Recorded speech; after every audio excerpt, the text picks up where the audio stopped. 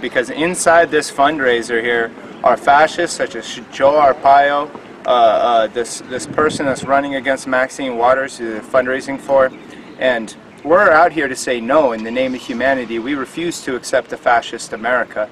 You know, these people have direct connections to the Trump-Pence regime, and we're out here to say no.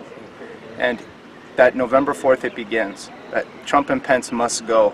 And on November 4th, people are going to take to the streets day after day, night after night, in cities and towns across the country, in the spirit of nonviolent civil disobedience, refusing to leave until the Trump-Pence regime is driven from power. And we're out here doing this because it is necessary, because what this regime is unleashing on immigrants, on women and LGBT, on Black and Latino people. Now is the time to drive out this regime. Now is the time not to put order above justice, but to put justice above order.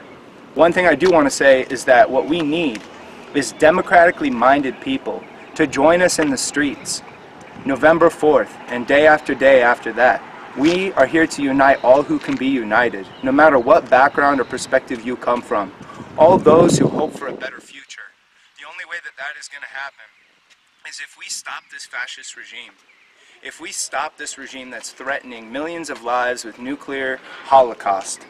That is going to be the only way that we can get to an actual better future. And 2018 is too late.